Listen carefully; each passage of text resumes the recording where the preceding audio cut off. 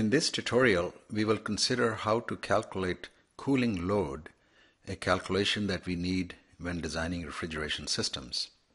Cooling load is the rate of heat energy that is removed by the refrigeration system.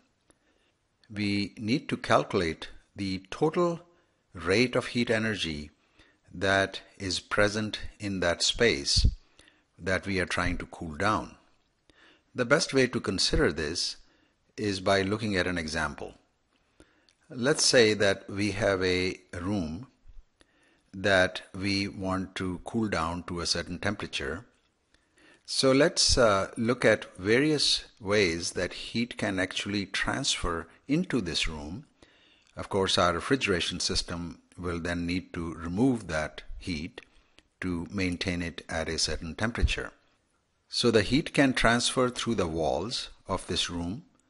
Heat can transfer from the roof. Heat can also transfer from the floor. And also heat can come in through the door when the door is open.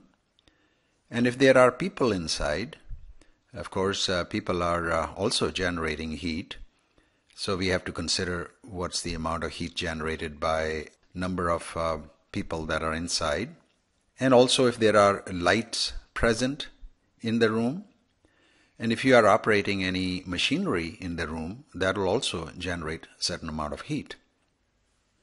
If this room is used for storing fresh products, such as fruits and vegetables, then we must also consider the amount of heat generated due to heat of respiration. So our procedure to calculate cooling load involves determining all the ways that heat can enter the room, including heat generated within the room. We will consider a numerical example. However, for the sake of simplicity, we will only look at the heat generated due to stored products. A more complete analysis, of course, will involve accounting for the various ways that heat can enter this room, as we have seen in this example. So we have an example here where we want to calculate the cooling load of storing 3,000 kilograms of cabbage at 5 degrees C in this cold storage room. And we are going to ignore any other heat transfer into the room for this particular calculation.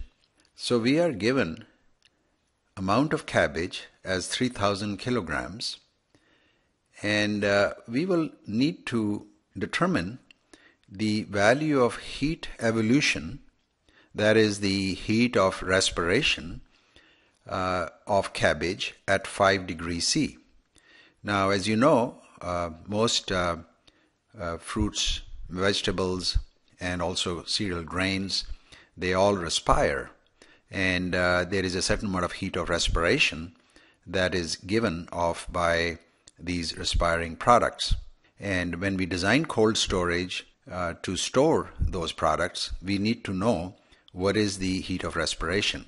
So that means we have to look up in some reference, and here we can see a table that shows heat of respiration for various products at different temperatures. And we note that for cabbage, the heat of respiration at 5 degrees C is 28 to 63 watts per megagram. Note that M is capital, and M here represents megagram. So we will select the higher number in order to make sure that we have a sufficient safety margin. So we will choose the larger value of 63 watts per megagram. Next, we can go ahead and then calculate that the rate of heat evolution, or the heat of respiration, equals 3,000 kilograms times 63 watts per megagram. And of course, we can convert megagram to kilograms because 1 megagram has 1,000 kilograms. So number of these units will cancel out, and we will be left with 189 watts.